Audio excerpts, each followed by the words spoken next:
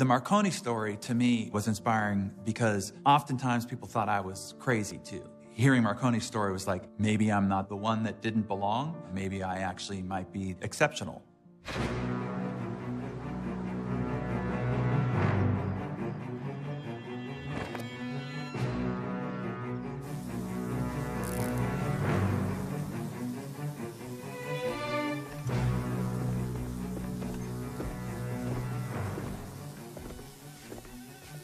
Mr. Marconi?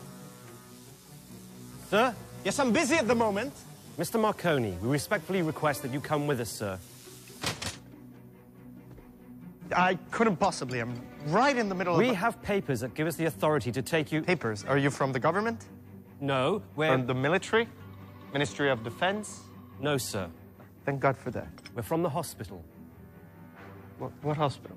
St. Albans. There must be a misunderstanding. Isn't that a mental asylum? Yes, sir. If you would just come quietly, I'm sure we can straighten this out later. On whose authority? The hospital was called by your friends. Friends? Acquaintances, perhaps? Concerned for you. And on the gossip of idle, ignorant troublemakers... If you'll just come with us, sir, I'm sure it'll be straightened out. I will not come with you.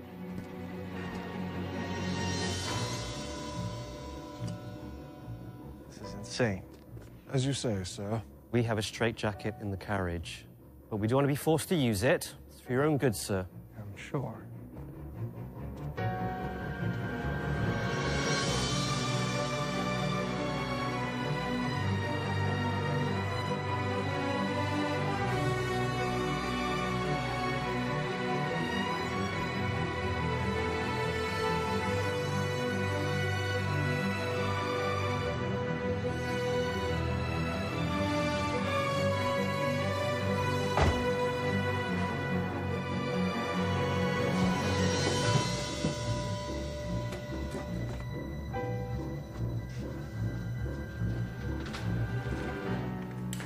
Mr. Marconi, I am Dr. Fielding. Finally, an intelligent person, hopefully. Do you know why you are here? I assumed I said too much at a dinner party after a glass or two of champagne, talked about things people don't understand. Your friends are concerned about you, and I must say, so am I. Friends? You claim to be able to send and receive human voices through the air. Yes. Well, you obviously don't realize it, but this is the textbook definition of schizophrenia. I don't hear disembodied voices in my head. Good. I send voices through the air from one device to another by way of invisible waves. And this is less delusional how exactly? It's less delusional because it's true. That has not been my experience. Your experience is it's the thing of the past. And you? I'm a thing of the future. You interest me. I'm happy for you that you have a patient that interests you. For my own part, I have been forcibly removed from my home and my work.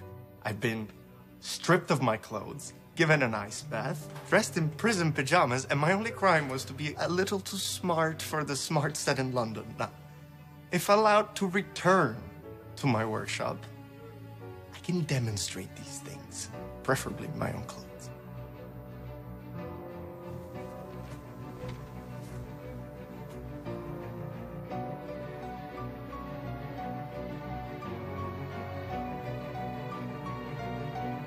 Come with me.